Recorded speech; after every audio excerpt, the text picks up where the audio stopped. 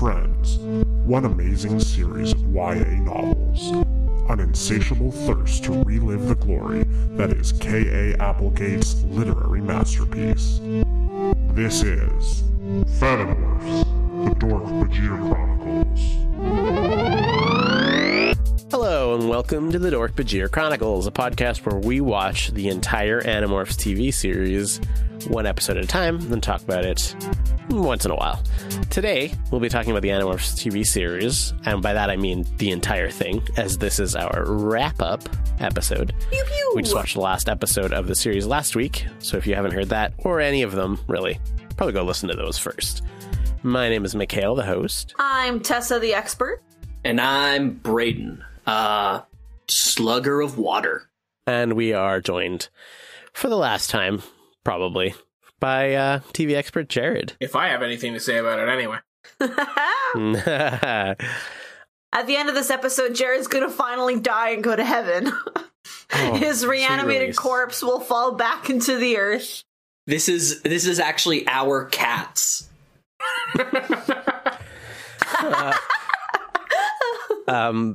So this episode is going to be largely responses. We'll have some like wrap up thoughts, obviously, but it's going to be a lot of responses from questions that you guys, the listeners, asked us. I've got quite a few lined up here, so we'll see how many we can get through. But the first thing we're going to do, which I think is probably the thing most people asked about, which was what's our favorite moment and what's our least favorite moment, or what was the worst moment, I should say, of the show. Oh, also, heads up, I'm going to be asking you guys like quiz questions, both about not so much about the show, like what was the name of the controller, blah, blah, blah, but more about like the production and actors surrounding the show. There's a couple trivia questions about the show. This is like OG Phantomorphs live from the gardens callback. Trivia quiz. There's no points. I can't Good, deal with that that sucked. again. unless the questions about the actors is like, was Sean Ashmore Iceman? Yes, that's about the only ones that I have. I know. We're all gonna suck. Who's the handsomest? Me. Yo, nailed it. 1 point. Eugene Lipinski. Who wants to start with their, we'll do favorite moments first, maybe? Well, my favorite moment, put in a vacuum, the bit in My Name is Eric, where Axe is doing bigger and wilder activities inspired by watching TV. Oh my God. I just felt like that was just good comedy. I thought that was just really just a good, interesting bit to see. Shame about the rest of the episode and the rest of the series, but there was something there. There was an inherent quality to that I think could have been very interesting. As for worst moment, everything about the effects they used to portray Andalites were absolute garbage. F tier as shit. Really, everything that they used to do spaceships, aliens, holograms, except the morphing, was just really low quality. So, yeah. I agree. I can't agree more, honestly, with that last one. Seeing the Andalites as like the shitty puppets after them being built up so much by the art and the descriptions in the show, in the books. Mm-hmm. Fuck me. All right, my question. What do you think was worse, the Andalites or the Dork-Bajir? Hork-Bajir were worse, but just barely, because the Hork-Bajir didn't move at all. They were just a GIF. I'd say the Andalites, because the Dork-Bajir, because they didn't move as much, they could still there was a level of believability to it. I would also put the Andalites, mostly just because we saw a lot more of the Andalites, and there were many instances where they could have made them a lot better, but they just didn't. Just don't give them mullets. Why are they so hairy and furry? Actually, this is going to come up a lot in the audience questions. So let's save our hot takes on the puppets for that section. I'll go next. Okay. If I am talking like ironically, like what's so bad it's good, is just that one line where Axe is eating that chili, Marco's dad's chili.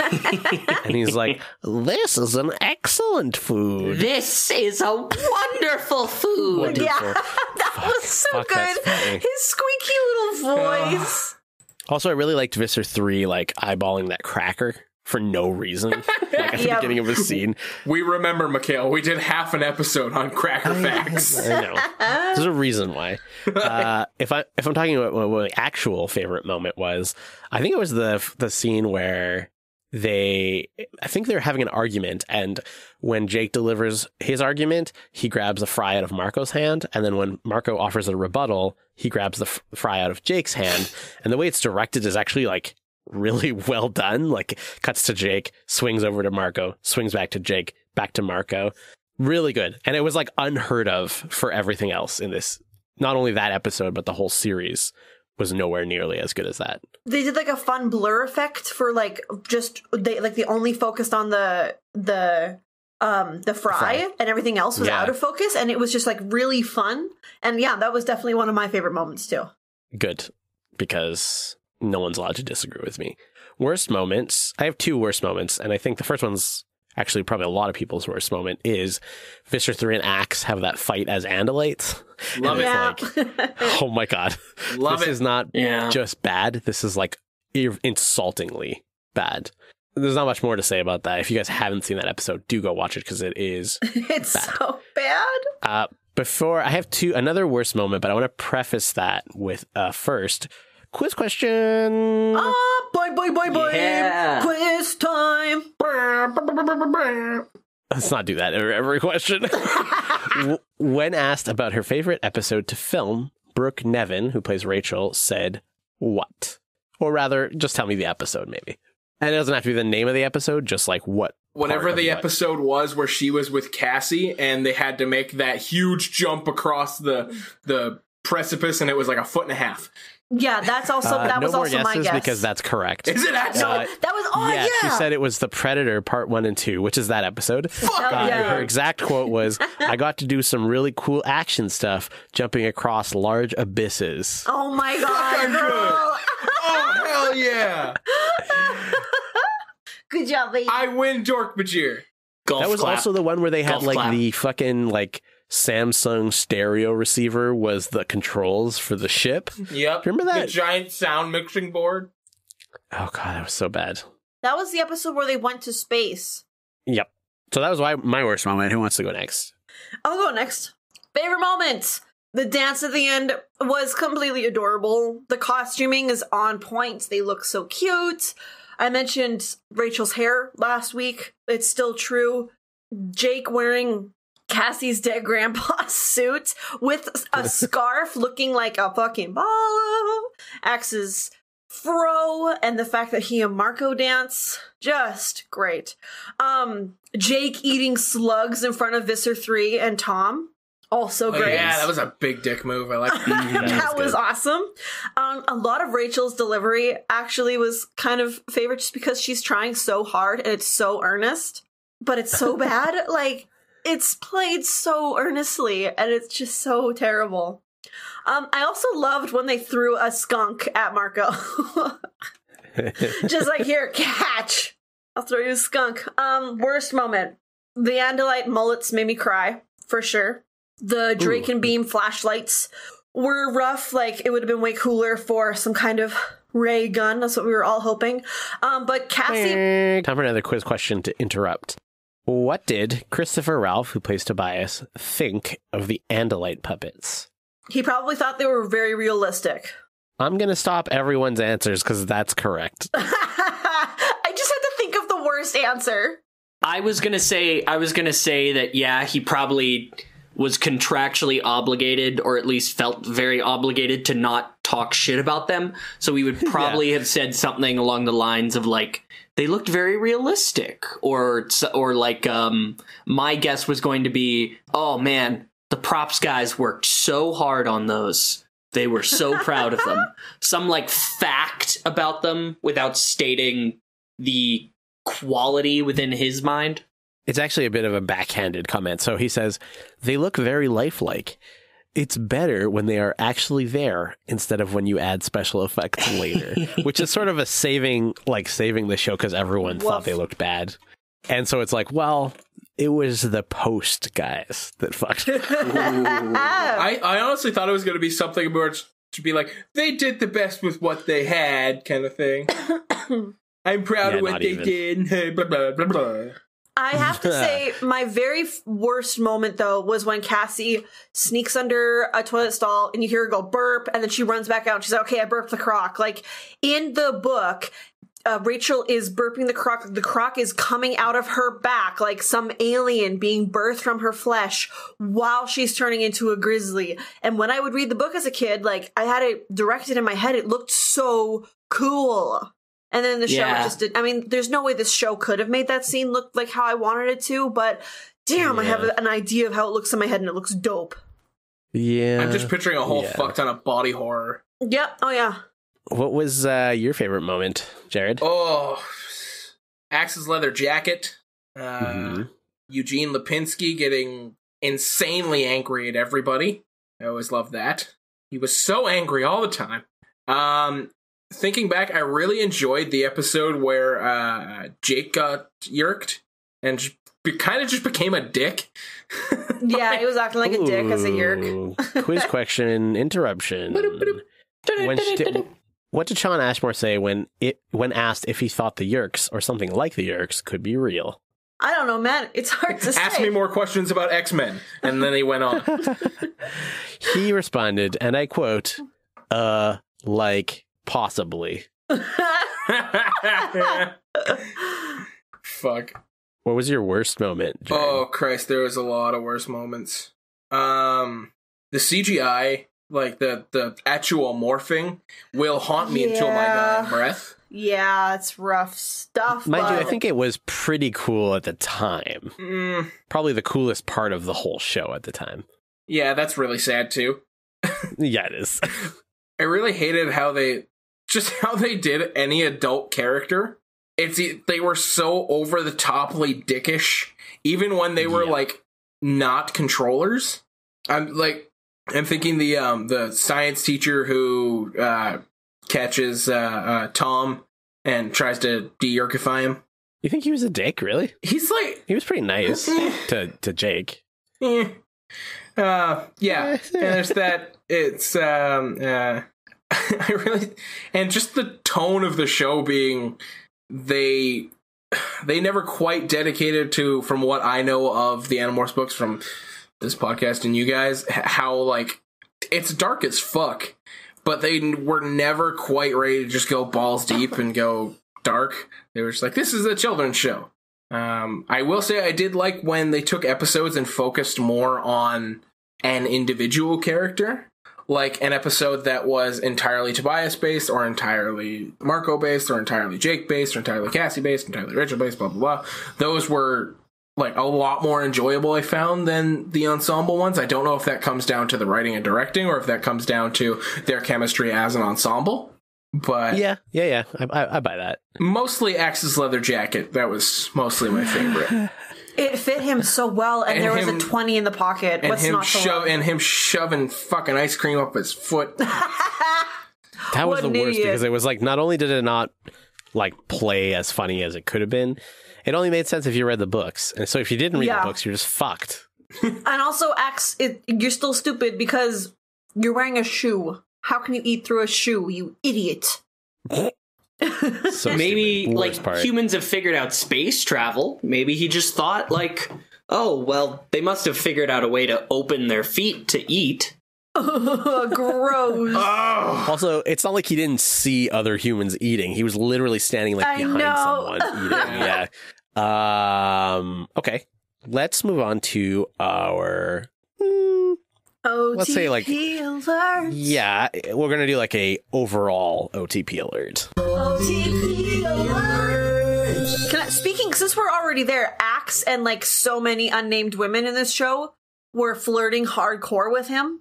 The ice cream lady gave him free ice cream. There was that lady in Siberia who was like with spring rolls who loved him. It's that fucking hair, baby. He's got that fro that the girls want. The magic fro, baby. Should we just go through the list? So should we start with Jake and Cassie? I could not care less about this relationship. I felt like it wasn't like the under the hood kind of like mature relationship it is in the books. It's more of like a... Not only mature, but maturing. Yeah, exactly. It changes, right? In this one, it was just like, it's implied that they're boyfriend and girlfriend, but we literally only never see that one time at the very end. And they still only say it's just friends at the very end. It's very, it's not built up at all. Rachel Tobias at least had some stuff. They stood on the lawn of Rachel's house, and Rachel's sister took a picture of them. Like, that's fucking great. That's true. I mean, not that it was great, but the Rachel and Tobias one was like borderline creepy how hard those two wanted each other. Yeah, like where Tobias was like watching her from the bushes, but then later she like walks up to him. Okay, this is something I didn't talk about last week, but I should have. At the dance at the end, there's a part where like Rachel and Tobias are slow dancing and they're standing really close to each other. I mean, as you would if you were, 17 at a dance or whatever. But if you look at Brooke Nevin's face, and I recommend everyone go and look at this one scene, she is so wildly uncomfortable with the whole thing. I mean, she's young, like as an actress, she was 16 or 17 or something. And the others were all like 19 and plus. So I could see it's a little weird, right? But you could see as like they say lines or like she responds to things that Tobias says, she's like, can't take it seriously because she's so nervous. I'm assuming a lot here, but I did get that vibe. That's super fucking weird considering how like she delivered the rest of the lines throughout the rest of the goddamn series. Well, because those were just lines versus this is like actually standing in proximity with somebody. But I think there was a bit of a moment of comfort. Like he rests his mouth on her forehead and they're kind of cuddling while they dance there. Oh, I'm not saying they're not like close. I'm just saying the scenes where Christopher Ralph is basically like breathing on her face. Yeah, that was so rough. Close. Yeah, I've also heard that like not every actor is like self-conscious about their breath smell. Oh, no. Yeah. So it's like when you're doing scenes like that, in my opinion, I'm not an actor, but I would assume if it was me anyways, there's no fucking way I wouldn't brush my teeth or like at least have like mints before. Right? Like all the time. All the time. But what if your breath just smelled like shit and you had to like basically talk into someone's mouth? Should we, for the sake of pleasing everyone who's going to yell at me if I don't do it, the Marco Axe OTP? Marco Axe OTP! It's... The dance at the end was the only real, like, anything we see for that, but it's pretty good. They have a couple cute, like, relationship moments, like when Marco's touching the Andalite toilet and Axe is like, yeah, it's a toilet. And Marco's like, damn, this is awakening things in me. I like feces porn now. Alien feces porn. Does anyone have anything to say about it before we move on, other than the fact that it existed in the show? It definitely existed in the show. That is where I will leave it. It was there. Jake Marco friendship, OTP, stealing that French fry back and forth. That's not an OTP, though. Friendship is not OTP. There can be friendship OTPs. Come on. Also, when they end up linking arms to look at that, that they do. picture. They link arms. You know what? I think the entirety of the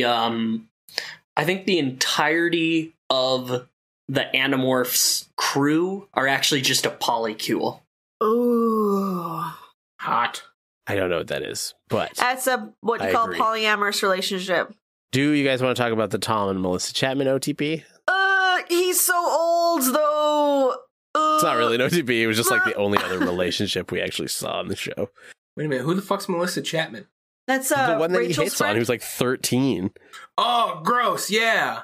I pushed that out of my mind. Damn it. Yeah.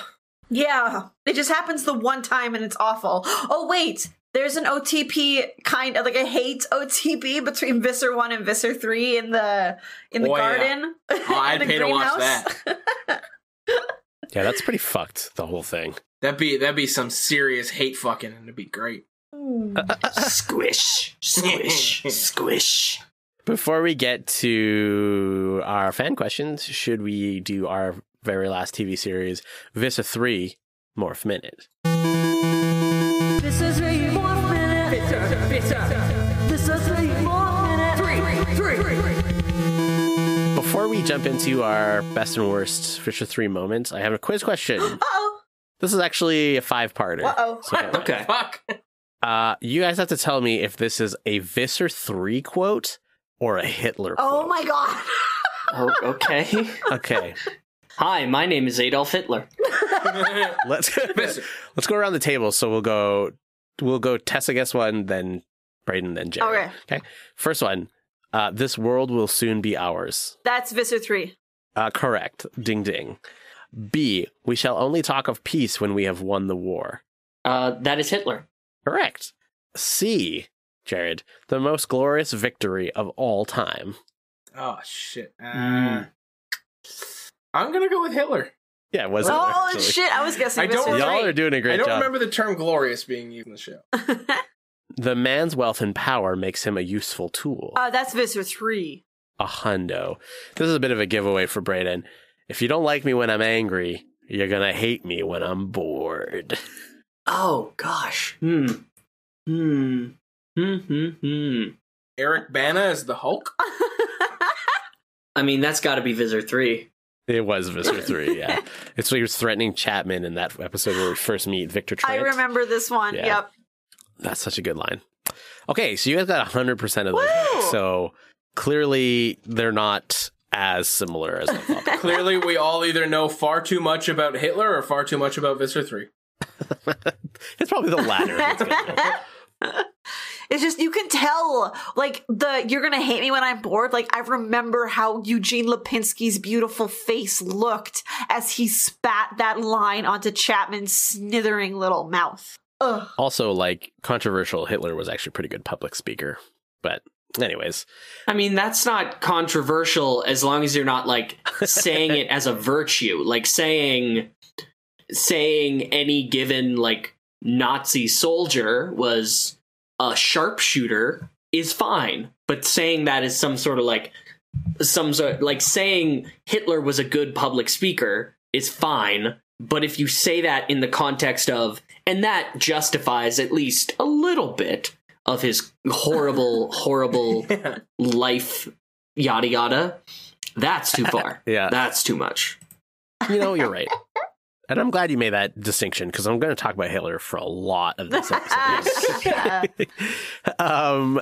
What are your guys' best and worst Visser 3 moments? When he morphs just the eyes. Yeah, that was bit actually was really like fucked really up. fucked. Was he looking at like a bug? I think he was looking at like an Andalite trapped in Morph, and just Morph just the eyes and like, oh, it was the cat. It was Rachel as the cat, I think. He also like morphed looking into a cat's cage. He morphed like just the Andalite head Right. for a second. Is that the time you're thinking of? I think so. He started with the eyes. He though. morphs all the way into the Andalite. It does start with the eyes, but he does morph his whole head. It's pretty awful. It's rough. What about the part where he remember when he's talking to Visser 1 on the hologram? Yeah. And he's like slowly crushing this pop can. Yep. That was good. mine. That was mine. Pop can. Yeah. Oh fuck, that's funny. We mentioned these ones already, but the crackers. It probably happened several times, but I specifically remember at one point the Animorphs all escape, and he just goes, and Yeah. And he just snarls, and he looks like every bad guy from every kid's show ever. Yeah. Yeah. It was like original Star Trek series, like the way it was filmed and delivered and everything. It was awful. Except he was not nearly as good as Khan. We mentioned these Sorry, ones already, Eugene. but like the crackers and the slap fight with Axe were pretty primo. Well, the crackers are in the top tier Visser 3 moments. The slap fight's got to be like the lowest shit tier moments. The way it was directed was like fucking terrible. Not to mention like everything else about it. The way it's edited, the writing, the fact that it exists at all. Yeah. Yeah. Okay.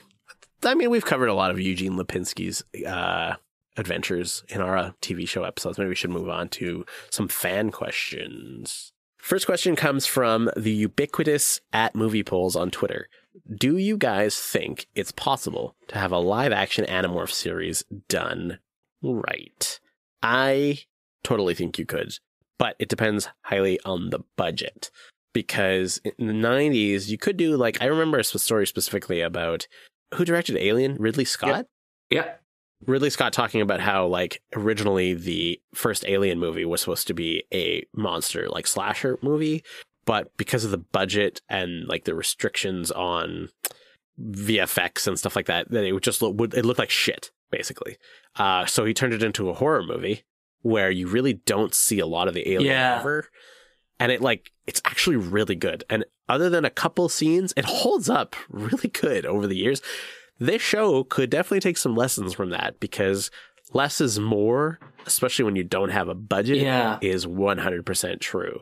If you have money, you can turn something like this, even as a TV show, into something pretty epic. Like Game of Thrones kind of proved that, where with the right money, you can make something so surreal and so beyond reality into something really good. It just costs. Like, I got to imagine that the entire run of Game of Thrones costs way more than any single movie has ever cost to make. Oh, for sure. Like, they were getting up to movie budgets for the last couple of episodes of the series. Exactly, in the millions. So is it possible to make a live action animated series? Yes. I just not like this. I feel like there would be no way, like, I feel like a live action series will always look worse than if they just did it animated. Like, they would just be able to make it cooler. They'll be able to make the alien designs cooler. They'll be able to make the morphing cooler. Yeah, that's how I'm thinking. I mean, like, the question is not what's a better medium. It's just, could you do it properly? And if your answer is no, that's totally fine also. Like, even just like the CGI animals, like, because they wouldn't have the budget to get live animals on the show that often, so they would CGI them, and the CGI animals would probably just look like the live action Lion King animals. Like, they would just look weird, and they wouldn't have any genitals, and it's like, what's the point?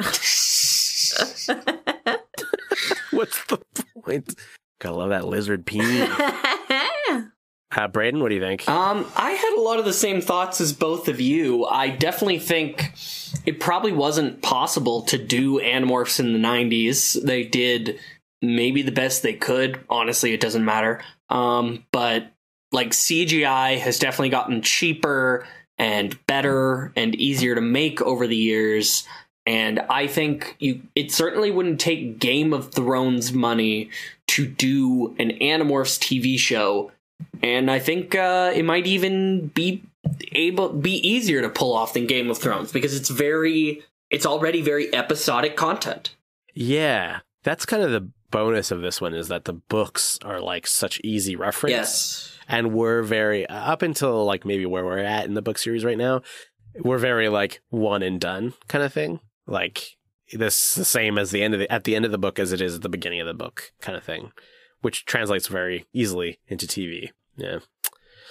Jared, what do you think? I honestly don't think you could, not because of any like constraints in the technology or anything along those lines, but in the sense that, like, how would you possibly get the tone of this show right without it just being fucking like pure destruction porn kind of thing? Literally just watching children like maim themselves and goddamn die.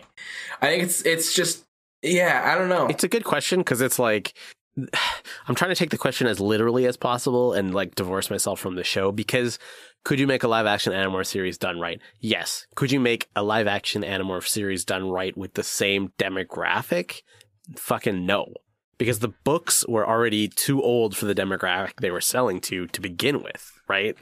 My thing is, could you make it? Yes. Would it be good? Not necessarily. Yeah, which is a good non-committal, no, not a real answer, but looks good on paper. Yeah. If you want good Animorphs content, read the fucking books. Yeah, that's the other problem. Is like, also getting people to read books is not as easy as just saying read a book, but I feel you. It is when I tell them to. Okay, next question comes from @Esnuin on Twitter again. How much would you have to be paid to rewatch the TV series? Oh, I would pay maybe, I think it added up to about $30, which is what I paid because I couldn't handle watching it on YouTube with the, like, it's already standard definition and it's like original form. It was like really degraded into like 144p on YouTube. Mhm. So I bought a lot of it on just like different streaming sites that were having it on sale and stuff. Yeah, it's like I did that near the end of the series too, because I was just sick of watching the YouTube rips that, like I said, 144p, but like covered in Vaseline. Well, and it was also hard to find. Yeah, they're hard to find. A lot of the episodes later on in the season. And let's face it, they're not good. So it would have to be an exorbitant amount of money. Yeah, totally. Brayden? My answer would just be entirely determined by, like, how long is it? I wouldn't take a lump sum. I would just calculate, like, $18 by however many hours it is, throw in a lunch break somewhere, call it labor, take, $18 an hour. $18. Yeah. Wow. You don't value your time as much as I think. Although $18 with that's a lot of money, actually. I would take more if, like, they wanted me to do something like this again, where, like, I was commenting on it and, like, I talk about it a bit more. That it's $18 an hour, but it's $19.99. And you can invest in Apple and Bitcoin right before they get big. Before we hit our next fan question, I have a quiz question. Quiz. Of the 6 main cast members, who has read most of the Animorphs, or the most of the Animorphs series? So this is based on interviews, so obviously, I mean, like, at the time, not today. Sean Ashmore, for Whoever sure. played Cassie. Okay. Brayden, what's your guess? I feel like Sean Ashmore, maybe. It was actually Brooke Nevin. who Oh, plays man, Rachel. that was my second guess. Yeah. Everyone looked to her for, like, reference and stuff like that. She hadn't read all the series, according to interviews, but she had definitely read the most out of any of the cast members. Our next fan question comes from @theKingleMingle on Twitter. This is kind of a tie-in to the live action thing, but was there anything good from the original TV show you would keep if you were making a modern adaptation? Now, that doesn't mean scenes necessarily. Like, the modern adaptation could be animated or CGI or however you want to do it. I personally think I would keep Sean Ashmore because his voice is, like, ageless and he can play, like, 16 even today, it seems like.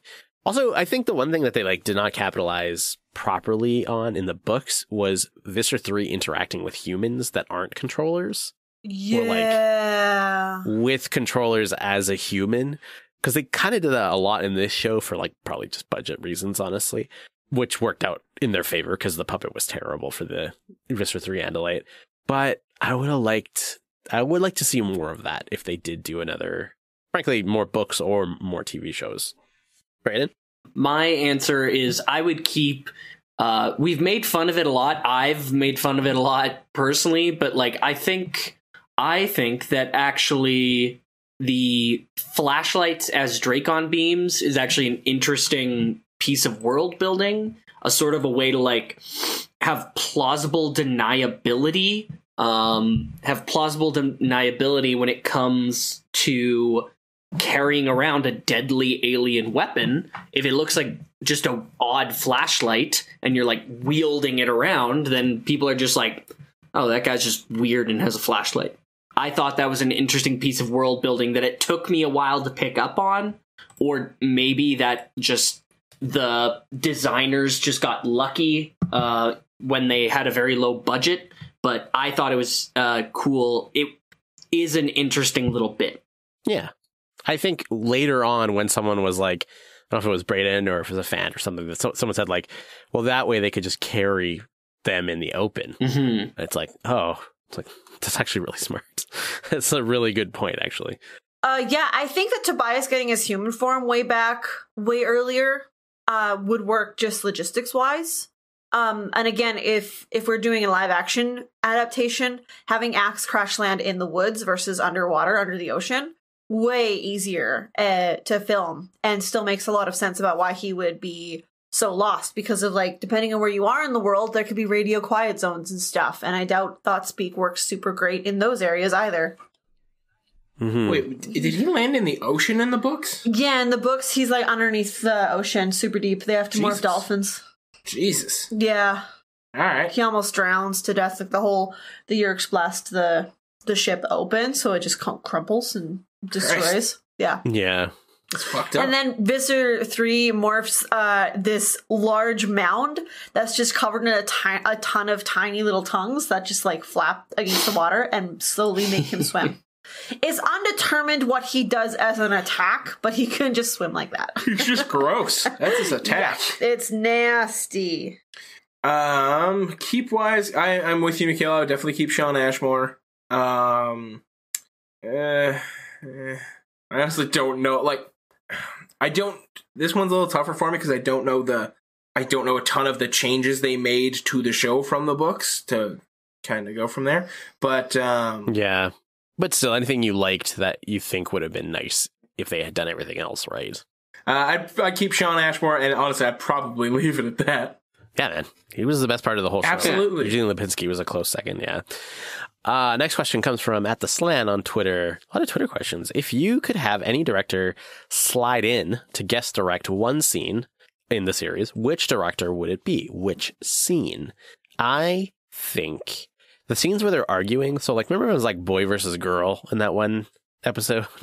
Yeah, about the dance. Where Axe was watching too much TV and stuff. Yeah. Oh, yeah, that Anything one. where they're like not fighting aliens or like talking about fighting aliens, I think Judd Apatow would do an amazing job with that stuff.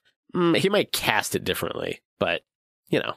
I got this question locked and loaded, but everybody else go first. I would say I want Edgar Wright to direct like a really campy one, like the toilet episode, or but make it a whole episode where they have to try and break into Zone 91 and then it's just a toilet. Like, just some fucking fun campy shit. I think it would just be so hilarious. I would love to see Cronenberg get to direct our now famous tail fight, because I think that the body horror that could arise from fucking horrifying. Yeah, from like two living weapons traveling faster than the eye can see with an utter lack of care for however many wounds they get because they can just morph them away is just so up Cronenberg's alley. It's a really good point that they never talk about, which is like, what would somebody behave like if they knew that they couldn't die from a wound? Yeah. Ooh. That's another question. That's pretty trippy. All right, Jared, hit me with your locked in answer.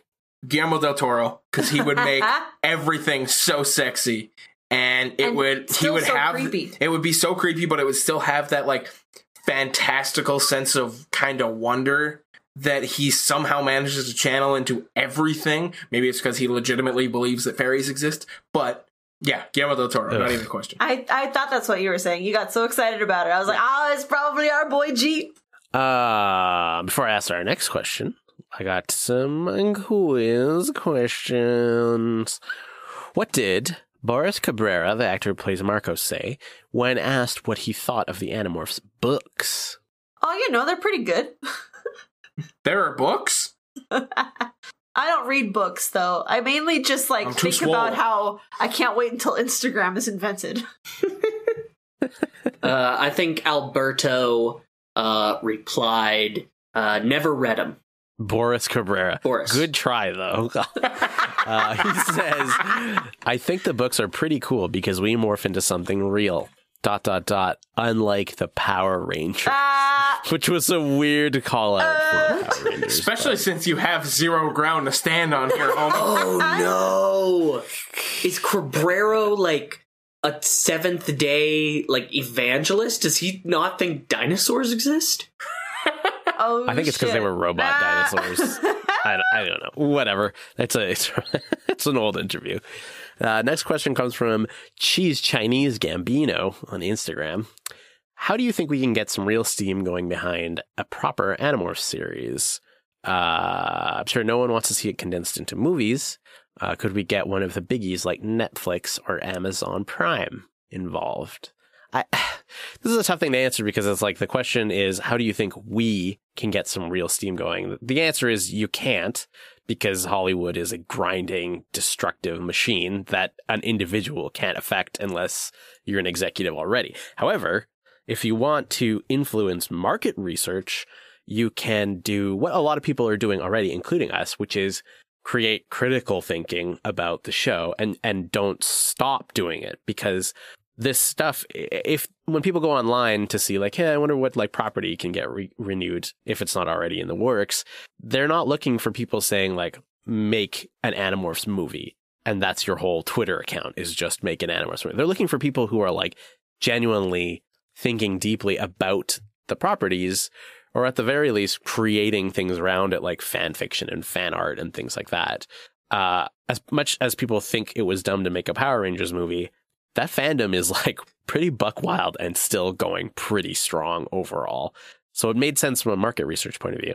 Whatever. That's the quality of that movie is a different subject, but my answer to this was just like, do more stuff, like not literally like what we're doing, but like with the spirit of what we're doing, is critical thinking, critical creation around the property. I think a great way to show enthusiasm while keeping a distance is to show your appreciation for Animorphs themed podcasts in particular.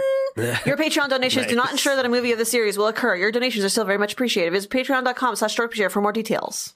Wow, that was a really good delivery. It was. Thank you. I'm actually very proud of myself. I almost started laughing halfway through, but that's immediately what I thought of when I saw how you guys set that up, and I'm like, this is perfect. But yeah, I think you're both very right. Just keep doing what we're doing, and if Jared's soul is finally done his business on Earth and he can die at the end of this episode and go to heaven, he can talk to God for us and have God change the world. But I won't. Do you have an answer for that, Jared? It's pretty much the same thing you guys are saying. The more you are involved, the more you show your genuine love for this community and this property, as opposed to like just, I want a thing, please make a thing, make this, do it now. Release if you're the like Snyder Cut. Yeah, exactly. Don't be a fucking release the Snyder Cut dude and just yell it into the void. Make your own. Be the Snyder Cut you want to see in the world. Yes, exactly what you guys are saying. Okay. Yeah. Perfect. Next question comes from Zero Emoji. Zero Emoji, yeah, on Instagram. On a scale of 2009 vlog to amateur porn, how would you rate the cinematography of the series? Who wants to go first? I just don't understand where that, like, how that scale works out, but I think that's the joke. yeah, I think I would rate it as like sort of that very theatrical shooting, like somebody who shoots like a theater play and can only get very stuck, very certain angles. Technically competent, but like obviously not using the full space. I give it a C. Okay. I'd say it's like a 2014 vlog by someone trying to get YouTube famous. Like a lot of earnestness, but they're one of the first ones who are like, oh, wait, you can get famous from this. So there's no like makeup or good cameras or good lighting. They just know that fame is achievable through this format. So they're trying and they're hungry for it. I rate this on that scale. It rates that home movie where my sister sat on my head when I was like 1. Jared, you got something snappy for us? The weird vacation video that my grandparents made me watch about a vacation that I wasn't on. Nice. It's that. Was it like a vacation you weren't even invited to? Yeah. Oh my God. And everyone else was Great. like... It was like them and my cousins and my aunt and uncle in Hawaii, and it was a thing. And I was like, well, that would have been fucking great, wouldn't it? Why didn't you invite us, you bastards? Next question. This is a quiz question. What happened when Shawn Ashmore acquired the tiger on the show? What happened on set? I think the tiger let out a huge fart. I think it when he got close to it, it roared and Shawn peed himself. So Shawn, when he reached out to put his hand on the tiger's like muzzle, kind of, his fingers went up the tiger's nose. Oh my God. All the cast members talked about this in interviews of how terrifying it was. And apparently he, like, when he talks about it, he's like, the one thing that was the hardest to do was pulling them out slowly, because the trainer on set had said, like, don't do anything quickly around the tiger, because that's actually like a big trigger for tigers is like movement. Yeah. So he had to like really slowly remove his snotty tiger fingers. And the fact that the tiger didn't just rip his throat out for shoving his fingers up his nose. I mean, kudos to the tiger. Like, really. Yeah. Christ. That is like the most, like, how bad can you pet a tiger that you accidentally put your fingers up its nose? Like, what? It's not like it's a gorilla. Its He was nose nervous. isn't He very probably big. wasn't. Yeah, I wouldn't have been looking. Because, I mean, he's also acting, right? So he needs to look at where he's supposed to look. So it's possible he just didn't look in the right spot. Our next question comes from Jacob Jones on Facebook. If you could do a third season to wrap up the story, how would you write it? Oh, Christ. Well, as the one who knows the least about the quote-unquote actual ending, what I would do is I would start off with them being, like, found out, and they have to go underground with this former controller resistance. And so strip the budget, have a lot of outdoor shoots, and be able to put a lot of money into fights, into effects, into prosthetics, stuff like that. Okay. That's a good answer. And because it's hard to know the story from the books also without reading it. I mean, okay, I'm not going to say anything about the actual ending. And so nobody like blast me for this because Brayden hasn't read it and I don't want to spoil it. But the last arc would have been pretty awesome to do. But we're sort of talking about like an ideal world here. Like if we're talking the same quality, I don't want to ever see the final arc in that quality because it would just ruin it for me. If it wasn't for the final arc, though, I'd like to see some of the more crazy, like, megamorph stuff. So, like, where they fight the Venber and stuff in the Arctic from the books. Yeah. Oh, that wasn't Megamorphs. That was just a regular That was just a regular book. Yeah. So stuff like that, where it was just, like, capery and not really, like, something that had to have continuity to it. I want to see more of that stuff. I think it works better as a weekly and less as a continuous thing, especially because the fucking release like schedule was terrible for this show. Yeah, I think I would have had Tobias tell the Animorphs about the hot group movement and then have them work together to kind of embarrass the Yeerks. We're going to find out that there is like a Council of 13, like some big bosses above Visser 1 even, going to embarrass Visser 1 and Visser 3 in front of their bosses so bad that they're just like, okay, everybody wrap up. And all of the Yeerks go back home. But before they leave, Visser 1 mind wipes all of the humans. So they all go back to regular life, and it's just like a Shazam scientist logic of group hallucination. Okay. As the person least versed in writing and really anything creative in this group, I'm going to go ahead and take a mulligan on this one. That's fine. I wouldn't expect you to really know what it could do afterwards, also, not knowing the story. No, not even a clue.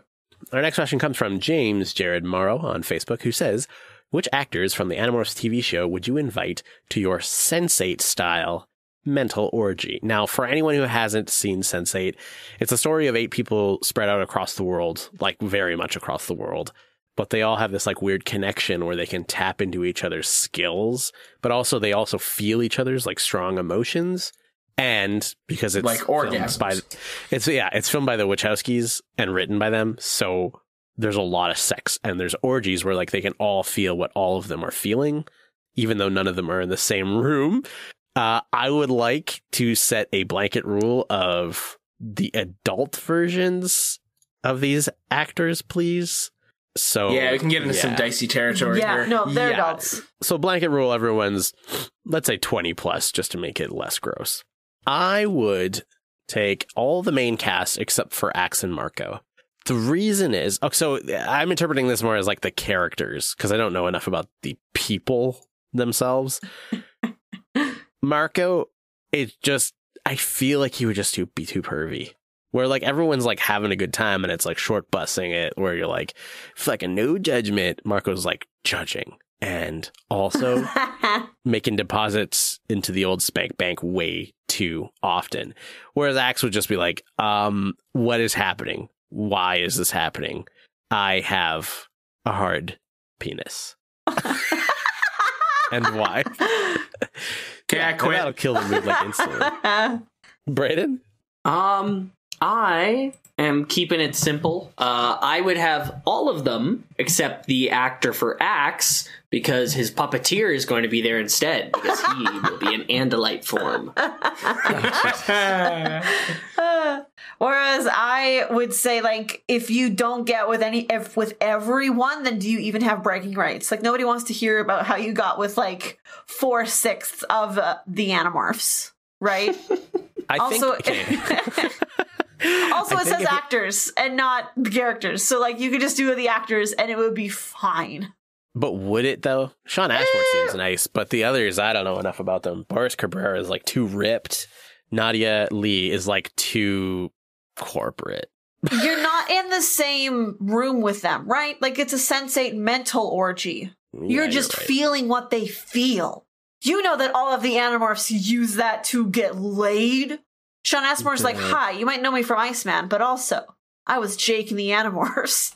And all of these people who are like, oh my god, yay! Hey, I'm Sean, I was Jake in the Animorphs. That's his Tinder profile. Since I am a person of class, I know that it does require 6 people to have an orgy, so all of them. Hey, or at least 5. Braden and I are the only ones who are correct. Because Mikael is one. Mikael's one under. 6. Yeah, but including Braden makes 6. All right.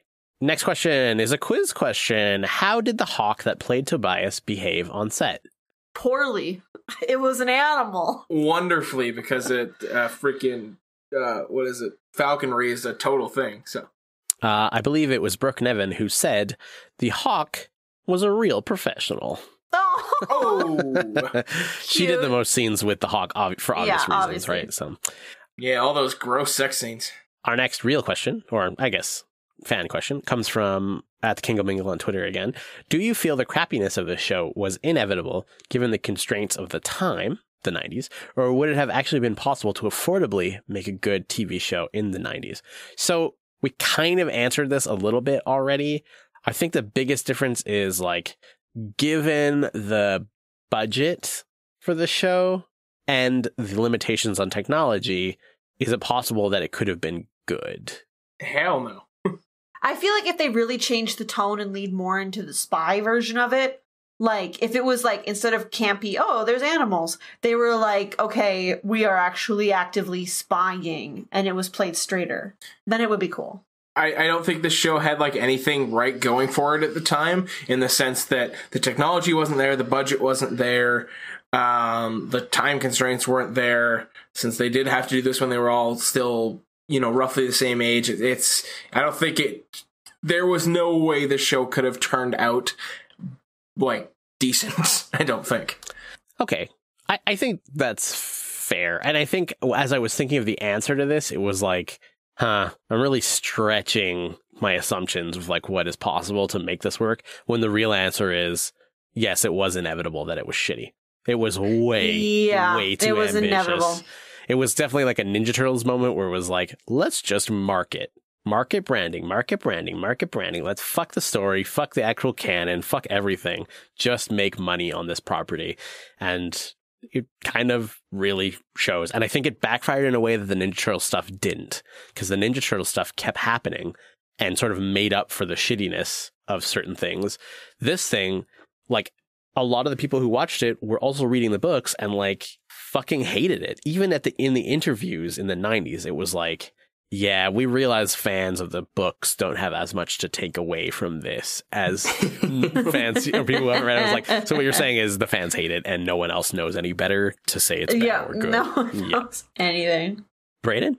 One thing that you learn pretty quick in film school, when they start letting you, like, get your hands on a camera and write scripts and make an entire project with just the students, is no matter how hard you work, no matter how well you do on that particular shoot, every day is going to be someone's worst day. Every project is going to be made a little bit harder, a little bit lesser by someone's screw up, by someone going a little slower, by someone having a little less passion that day. But good stuff still comes out of film. no matter how bad anyone does at an individual project. So no, I don't think it was ever inevitable because there just isn't such a thing in film as not enough creativity. There's always going to be a way to write yourself out, to film yourself out, to add more, to take more from the project, no matter how low your budget, no matter how shoestringy you're working on. There's always going to be a way out. So no, inevitable is not the word I would use. Okay. That's very generous, I think, but also a better blanket rule, probably, than anything we said. Yeah, absolutely. Yeah. Our next question comes from Reagan McEnroe. I think I'm saying that right, on Facebook. Was watching the show more or less humane? I'm reading that wrong. Was watching the show more or less humane than waterboarding? Should the U.S. government employ Animorphs binge watches as torture techniques in Guantanamo Bay? I'm going to answer the second question first and say I don't think so, because then that will just be like letting more of the Yerks know who the Animorphs are. So don't do that. They're going to learn more of our secrets. I thought it was going to be, you're bringing prisoners from Guantanamo into the fan community. I mean, yeah, but then there's that. I feel like once you do it to a few people, it can be used as like a threat, where it's like, sure, we could string you up by your arms, keep the lights like flashing strobe, and play like OPEF 24/7 at max volume. Or you could watch this Animorph series. And they're like, you know what? I think I can hold up to the OPEF more than I can hold up to this, to the point where like eventually there would be no more crime because that threat is too big. Yeah, if you do a crime, you get sent to Guantanamo. That's one thing that we didn't preface at the beginning. That's what Guantanamo is. Did you not know that, Tessa? It's the crime jail for the whole world. That is why they call it Crime Jail Prime. So, I mean, if you don't know what words mean, waterboarding at Guantanamo Bay sounds like a vacation, so... Yes, we can all read drill tweets. Tessa. Anyways, Braden, I can see in the notes as a very, like, legal answer. It is not. I would not describe it as legal. I would describe it as very philosophical. I would be sorry if you did describe it that way. As an anarchist, I reject the premise of the question. No form of detainment by a quote-unquote state is legitimate, and any action they take against your body or mind is no less a violation than any other. Please see Autonomy, Solidarity, Possibility, the Colin Ward reader for more information. That sounded legal. Anyways. Okay, fair. It sounded, but it wasn't. Okay. I feel like as an anarchist, I should reject that description. I mean, against my you can do whatever you want, views. bro. This is a free country. I think it should be or banned. Is it, anarchists? You decide. I think it should be banned, but the U.S. government should stay out of it because this is a global thing. The UN needs to get involved. There needs to be sanctions like the Geneva Convention, so you can't use three-sided knives anymore. You just can't watch the Animorph show anymore. Wait, you can't use three-sided knives? Triangle knives, you can't use them. Oh, nuts! I'll be right back. Oh, we've got to cancel that Amazon order. Next question comes from, or is actually a quiz question, sorry. What was Nadia Lee Nascimento, who plays Cassie, what was her worst memory of working with animals on the set, according to... Was she Russian? I don't know.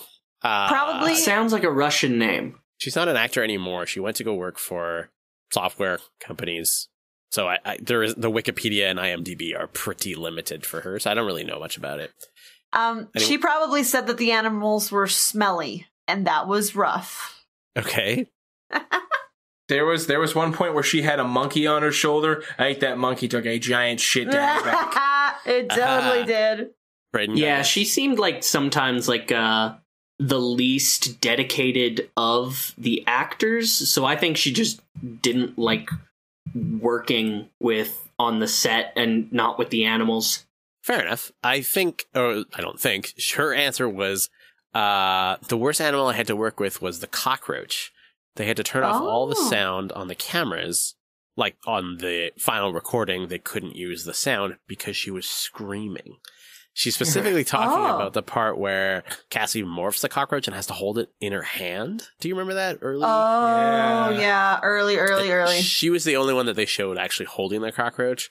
There's a long story to this, too, which is like, I thought it was hilarious that they couldn't use the sound. Not that they had to, because it was close up of the hand, but they lost the cockroach. She dropped it.